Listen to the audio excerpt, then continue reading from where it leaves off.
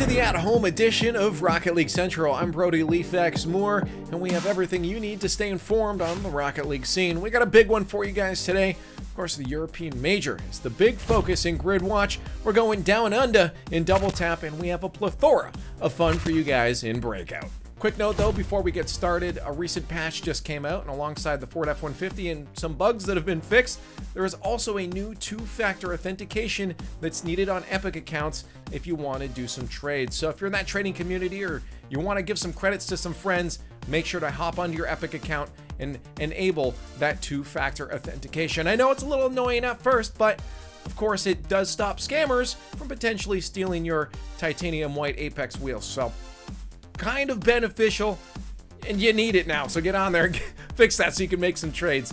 But if you don't care, just jump on Rocket League, hang out in the show. We got it coming up here to start us off. It's Grid Watch, where we talk about the European Winter Major.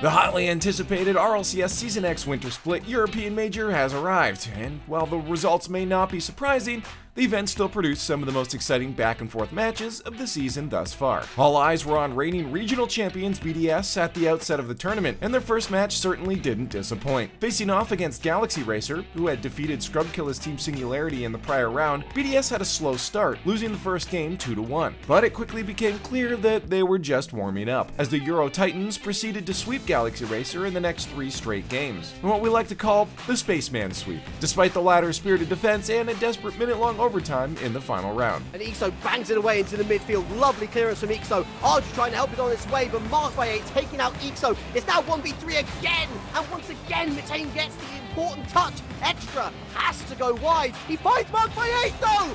What a goal from BDS to shut this game down. I thought he was forced wide, and he was, but Mark by 8, right place, right time, fresh boost pickup. Beautiful placement, beautiful goal. Team BDS win the series 3-1. Their semi-final match would be against Vitality, one of the few teams which stood a chance of dethroning the once and future Kings. Once again, the challengers pulled off an early win, and once again BDS struck back with 3 consecutive wins before they could build any momentum. Vitality weren't going to go down that easy though, and leveraged their heroic resolve to win 2 more games, putting both teams at match point. Mark by 8 makes up for his earlier mistake. Gets it as far as Fairy Peak. This one looking like it's going for overtime. Unless something seriously crazy happens, it doesn't, Stumpy, and we're going all the way in Game 6. Vitality wanting the Game 7. Do they get it off the kickoff? Oh, he's got it! Falls well, and K-Dop is the man to finish it off. It only took 6 seconds and 2 goals, but Vitality bring us to champions. The final game was close, but the combined efforts of Monkey Moon and Mark by 8 won a decisive scramble to score the sole goal of the match, sending BDS to winners finals while Vitality plunged to lower bracket. Eventually atones for his mistake. Alpha in the corner.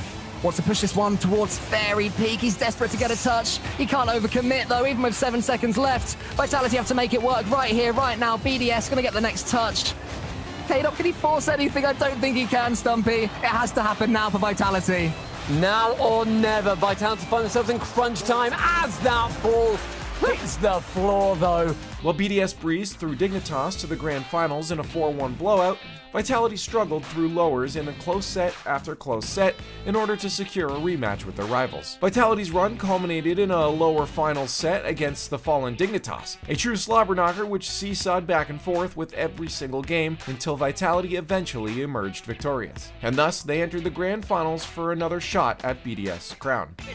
Game 7 was needed, but Game 7 Vitality is something else entirely, especially with this man, Alpha 54. Never in doubt for that finish. Apparently Jack head in hands, but Dignitas already laughing it off. They know that they've got a third. They've done a fantastic job getting here.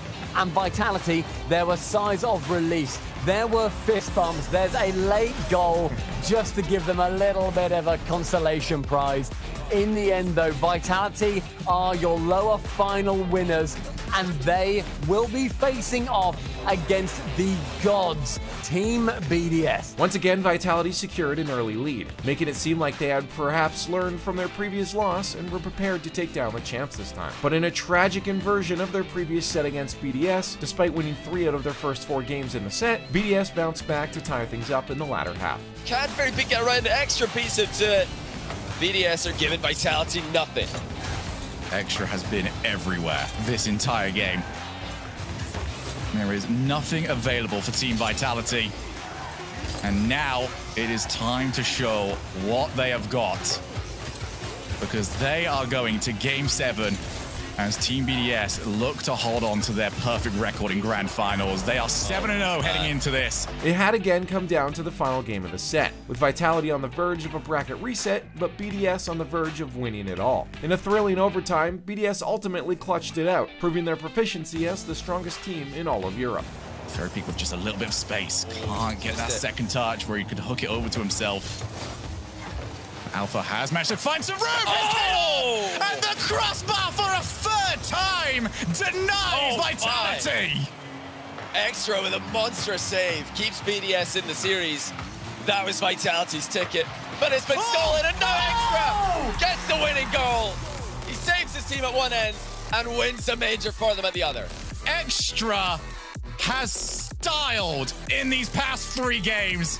Just one major remains, so now all eyes are on North America to show off what they're made of in the last hurrah of the winter split.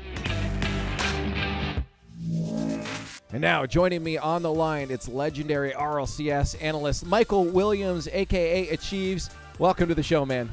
Thank you. Thank you. It's a pleasure to be on here. Enjoy the RLC branding for no particular reason. I love it. It makes me happy. I'm glad it's you. You make me happy. It's a good day. I like the start. I like these vibes. Before jumping into just all the hardcore Rocket League talk here, we've just come off the 3 of the majors for the winter split here, Europe just finishing. We've had a lot of Rocket League. For yourself, I just wanted to ask, as casting all of this, we've had a long season already and we still have another split to go. How is it for you having all this Rocket League all the time? I think I felt a lot more of the brunt of it at the middle point of the fall split, because going from the league play version of RLCS to what it is now, it's just like, oh my gosh, we have to watch all of these matches and all of the grid and try and compartmentalize and take it all in. But after you kind of get into it a little bit and settle into a flow and you kind of know where to focus your attention a little bit more, it's a lot easier now, I think. Also being more directly involved with the grid, I think, helped a lot more because you're kind of looking at it with a more critical eye. So big thanks to Galaxy Racer for having me on for the winter grid. So let's talk some Rocket League here. Let's dive into it. Just coming off, spoiler alert, BDS won again. Wow. Who would have seen that one coming, right? It feels like they're just unstoppable at this point. It seems like teams are getting close. They're going to best of 5s. They're going to best of 7s. But they always inevitably come out on top. And just in your opinion, everyone's trying to break it down. But what is it that's causing them this close but success? So it's kind of an interesting question. And I actually see Team BDS has a lot of similarities to back when Dignitas was the big dynasty. It was the communication was on point, the support system is always there, the boost efficiency is there, the mechanics are there, no question. But the real big thing that I think sets BDS apart from that Dignitas dynasty is the pace. It's all of that combined and ramped up to 11, right? It's the consistency at which they're able to be that version of consistently good, and it's so difficult to play against players like Extra out of the midfield and Mark by 8 and Monkey Moon over on the defensive half, because they just don't mess up. They don't. It's stupid. If you watched the game today, they gave up an own goal, but it wasn't even their fault. You had to actually mess up the double tap to get them to own goal. It's BDS, they force you to beat them. Let's talk about the teams really trying to pull up behind them. We're going to skip over Vitality too, because again, I think we're all in agreement that Vitality's still an incredibly strong team. That's why you see them go the distance with BDS. I want to look at those 3 to 5, 3 to 6 kind of spots, because we see them shifting around between teams. Who's taking those spots? You know, for a while there, it seemed to be the blokes. You know, the blokes into the team, Galaxy Racer, but obviously that's changing a little bit here. I think in this particular major, the standout team that gave you that performance that really goes, wow, they could do, you know, great things was Guild. I personally enjoyed watching all of Guild's matchups. I thought Tho was playing phenomenally. Nolly was hitting some 6 shots, and all of them across the board, Nolly, Devo, and Tho, were incredible on the defensive side of things. And I thought that, you know, if they were able to, you know, get one of those, by chance, sometimes the crazy goal happens in Rocket League, you know, maybe they knock off a team that, in theory, should beat them a lot of times. And Guild really did put on a great show. I think that match versus Vitality could have gone either way. It was just unfortunate they couldn't pull it off, but Guild was the team this week, and kind of that they've got it, but they have to be at peak performance all the time to be at that level, and that's the hard part. Well, Chiefs, thank you so much for joining me on this. Looking forward to chatting with you during North America.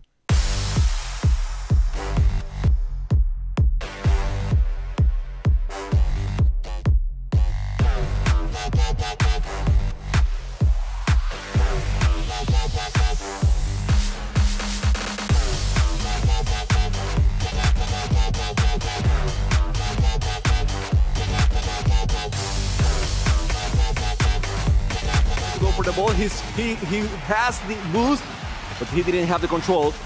Oh, there is Chad. Chad going maybe for the reset, and he got it. He got the flip reset, and that's how they won the first match of this bracket reset.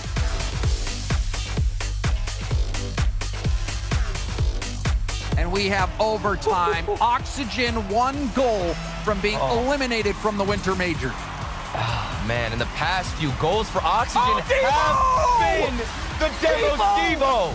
It takes one kickoff, one dribble, and he hits it.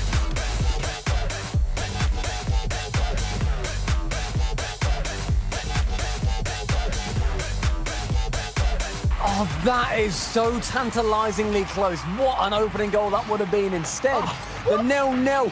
Please go in. Oh my goodness. From Alpha 54. Oh my goodness, this touch from Alpha off the ceiling, and he dodges into it as well.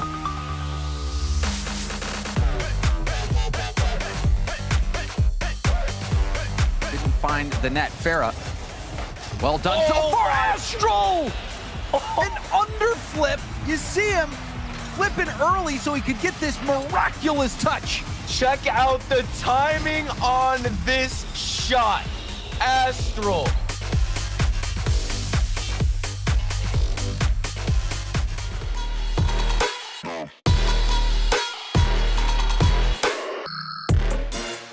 Hot shots should come with a caution that says, warning, you won't be able to do this at home. But now we move on to the achievable because it's time for the breakout. First up, Oliver Goldsmith hands his dad the controller.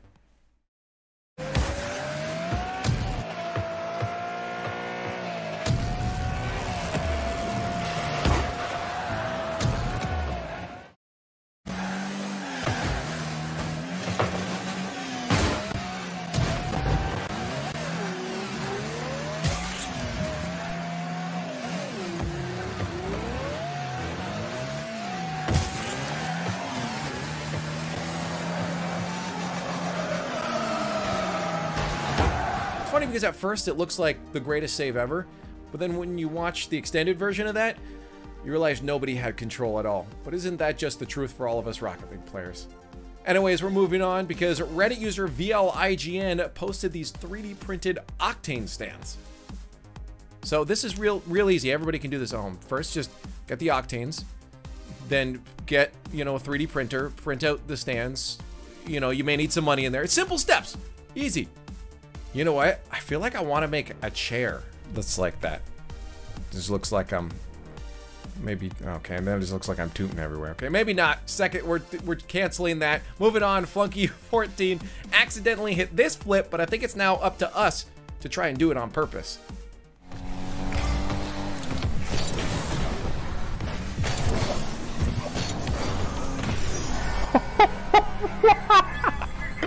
What?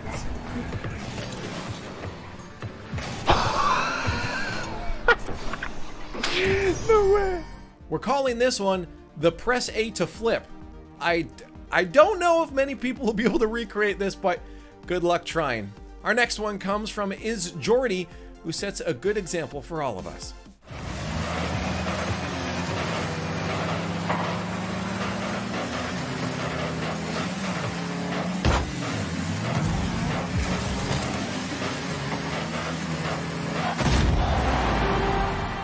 I don't think I've ever seen that before. I don't recommend trying to recreate that one, but I don't ever think I've seen a Rule 1 pinch before.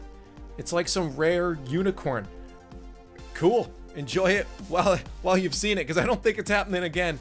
Finally, though, our last post comes from Super Ninja, who presents an alternative to a ball chaser.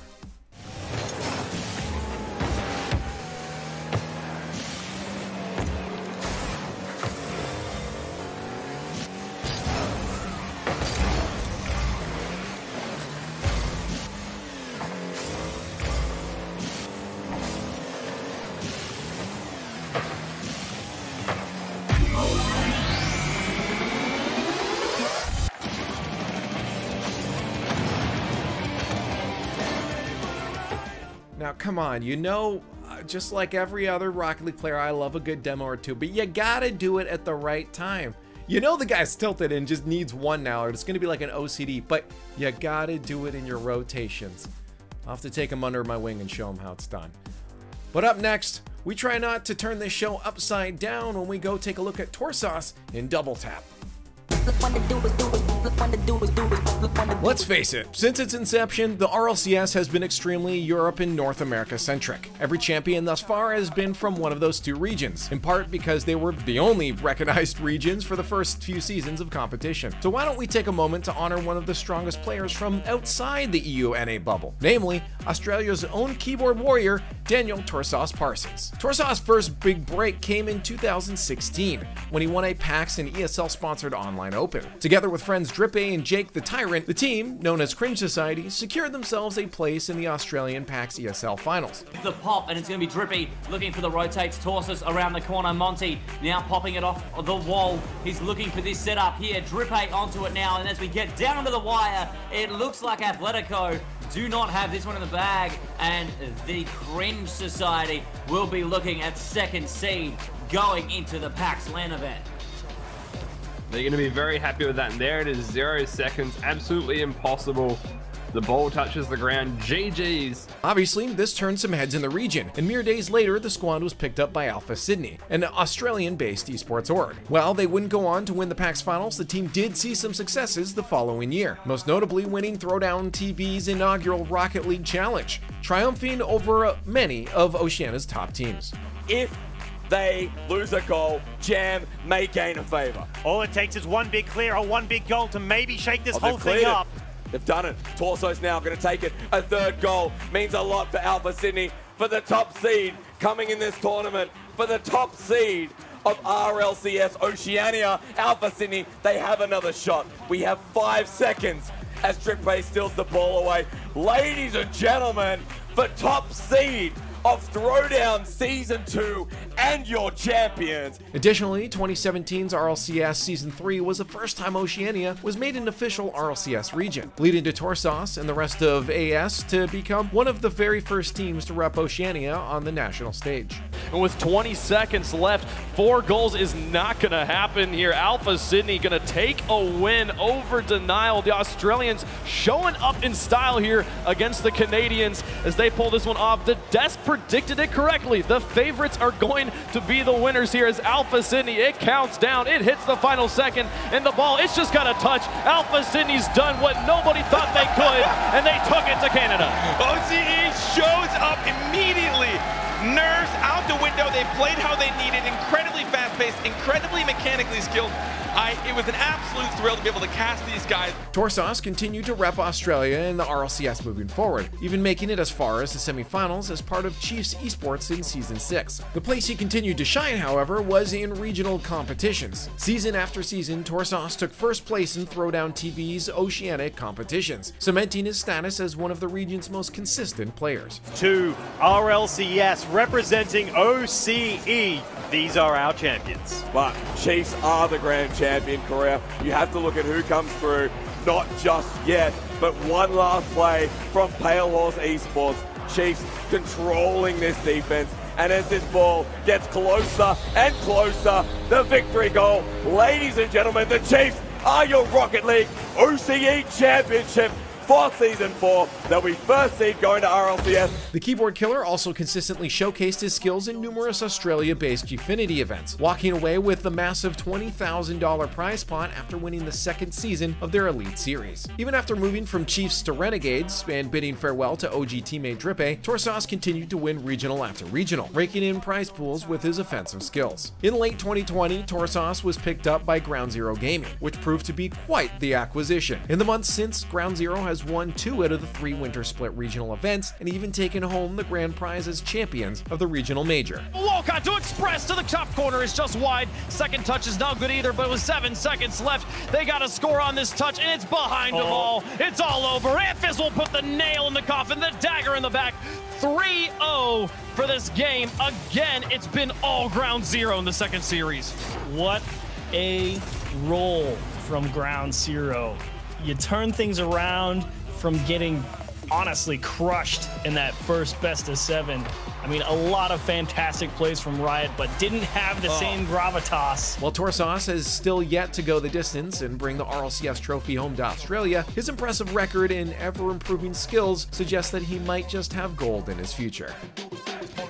Again, Europe and North America tend to take the center stage because they've been around the longest, so they've had the most time to develop, but I think you are doing yourself a bit of a disservice by not watching these other regions. We've seen some really entertaining Rocket League from Oceania, and of course some really, really creative Rocket League from South America. I think, you know, the region's still got a bit to go, but hopefully that's what lands are going to change, with those majors being international lands in the future. In addition to a world situation, you're going to see that experience start to spread across all those regions and everyone get uplifted as a result. Can't wait for it. But that's all the time we have for today. Thank you guys so much for watching. You can catch more of our content on YouTube and on Twitter at WatchRLC.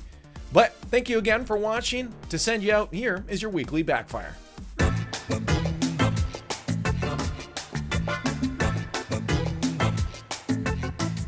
Bum, bum, bum, bum, bum.